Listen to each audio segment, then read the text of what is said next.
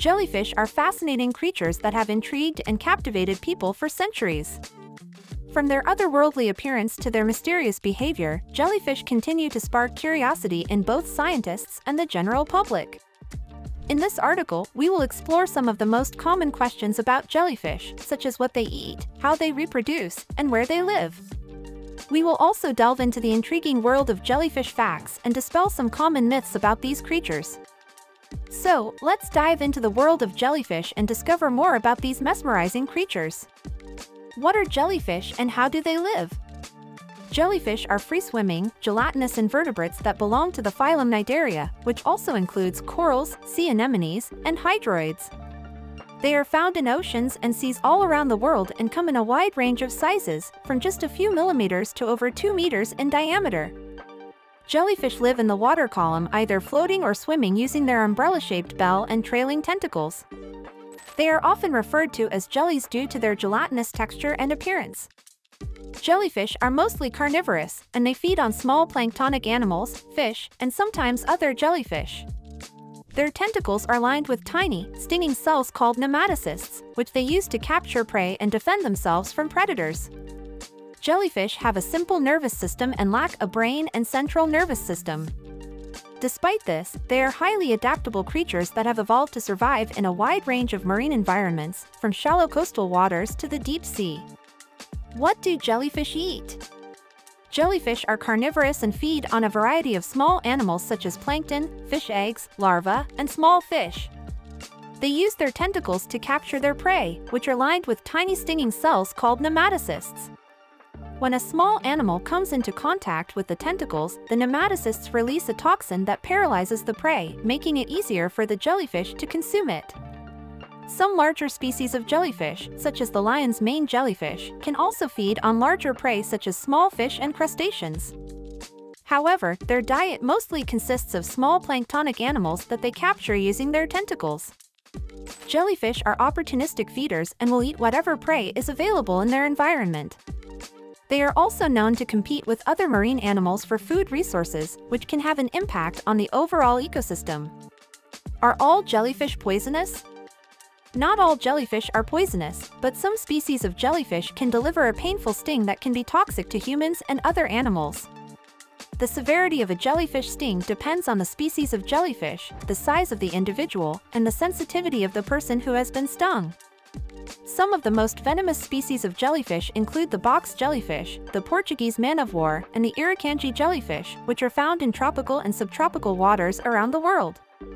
These jellyfish have tentacles that can extend several meters and are equipped with powerful nematocysts that can inject venom into their prey or anyone who comes into contact with their tentacles. It's important to note that not all jellyfish that can deliver a painful sting are necessarily venomous, and not all jellyfish that are venomous are deadly to humans. However, if you're stung by a jellyfish, it's important to seek medical attention immediately, especially if you experience any severe symptoms such as difficulty breathing or a rapid heartbeat. What is the sting of a jellyfish like, and how can you treat it? The sting of a jellyfish can range from mild discomfort to severe pain, depending on the species of jellyfish, the size of the individual, and the sensitivity of the person who has been stung. The sting can cause a variety of symptoms, including redness, swelling, itching, and a burning or stinging sensation. If you've been stung by a jellyfish, the first step is to get out of the water and remove any tentacles that may be stuck to your skin. You can use a pair of tweezers or the edge of a credit card to gently scrape off the tentacles without touching them directly, as this can cause further nematocyst discharge and more pain. Next, you should rinse the affected area with vinegar or salt water to neutralize the venom and prevent any remaining nematocysts from discharging. Fresh water can actually cause the nematocysts to release more venom, so it's important to avoid using it. After rinsing, immerse the affected area in hot water about 110 degrees Fahrenheit or 43 degrees Celsius for at least 20 minutes, which can help to relieve pain and inactivate any remaining venom. Over-the-counter pain medication, such as ibuprofen or acetaminophen, can also be taken to help manage pain. If you experience severe symptoms, such as difficulty breathing, chest pain, or irregular heartbeat, seek medical attention immediately, as these can be signs of a severe allergic reaction. How long do jellyfish live? The lifespan of jellyfish varies greatly depending on the species. Some species of jellyfish, known as immortal jellyfish, are capable of reverting back to their juvenile form after reaching maturity, which allows them to potentially live forever in theory. However, most species of jellyfish have a much shorter lifespan. The average lifespan of most jellyfish species is around a few months to a year. Some species, such as the moon jellyfish, have a lifespan of around 6 months, while others, like the lion's mane jellyfish, can live for up to a year or more. Jellyfish are also highly influenced by environmental factors such as water temperature, food availability, and predation, which can affect their lifespan. In general, larger jellyfish tend to have a longer lifespan than smaller ones. What are the different types of jellyfish? Jellyfish are a diverse group of marine animals that come in a wide variety of shapes, sizes, and colors. While there are thousands of different species of jellyfish, some of the most common types include the moon jellyfish, box jellyfish, lion's mane jellyfish, comb jellyfish, and upside-down jellyfish. Moon jellyfish are small, translucent jellyfish with a bell-shaped body and short tentacles. They are found in coastal waters around the world and are known for their gentle sting.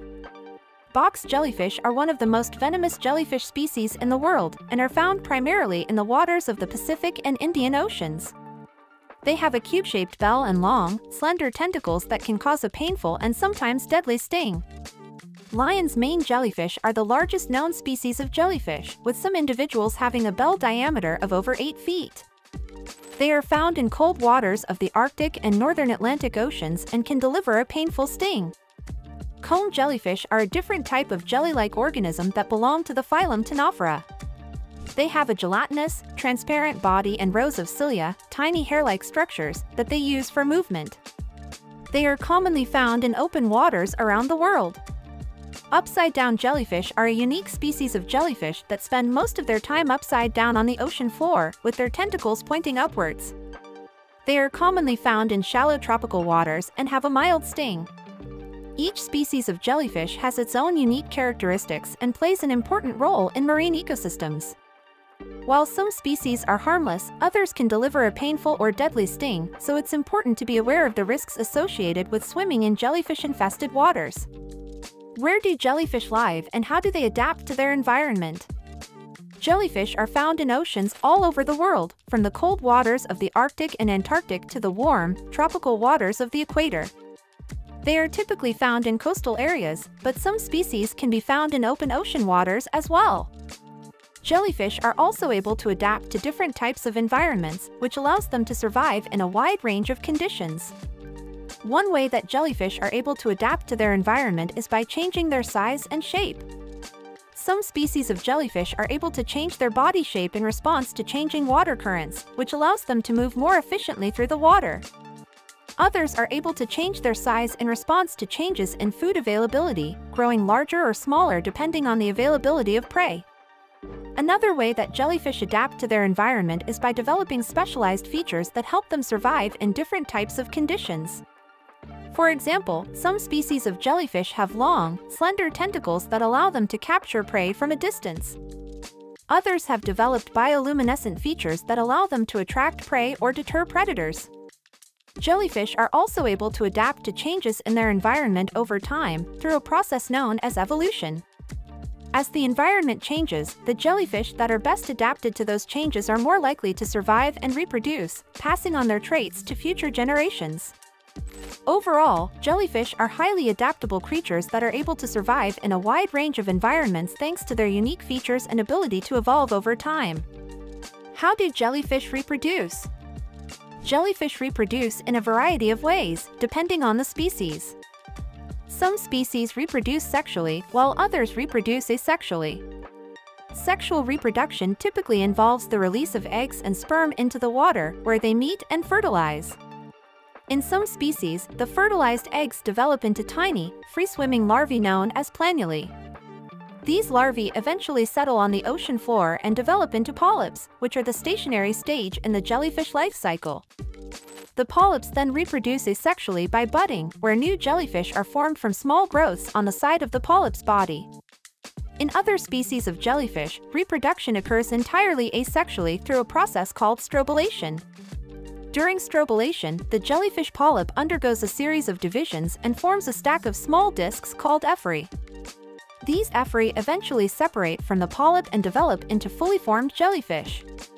Some species of jellyfish are also able to switch between sexual and asexual reproduction depending on environmental conditions. For example, if food is plentiful, they may reproduce sexually to take advantage of the available resources. If food is scarce, they may switch to asexual reproduction to produce more offspring more quickly. Can jellyfish survive outside of water? Most species of jellyfish are not able to survive outside of water for very long. This is because they are primarily water-based creatures that rely on water to support their bodies and carry out essential biological processes. When a jellyfish is out of water, it can quickly become dehydrated, which can lead to tissue damage and even death. In addition, many species of jellyfish have specialized structures, such as stinging cells and tentacles, that are designed to function in a watery environment and may not work properly on land. However, there are some species of jellyfish that are able to survive brief periods out of water. For example, the upside-down jellyfish is known to be able to survive for short periods of time in the moist environments of tide pools and shallow waters. This is because these jellyfish are able to absorb oxygen through their thin, delicate tissues and are able to tolerate brief periods of dehydration.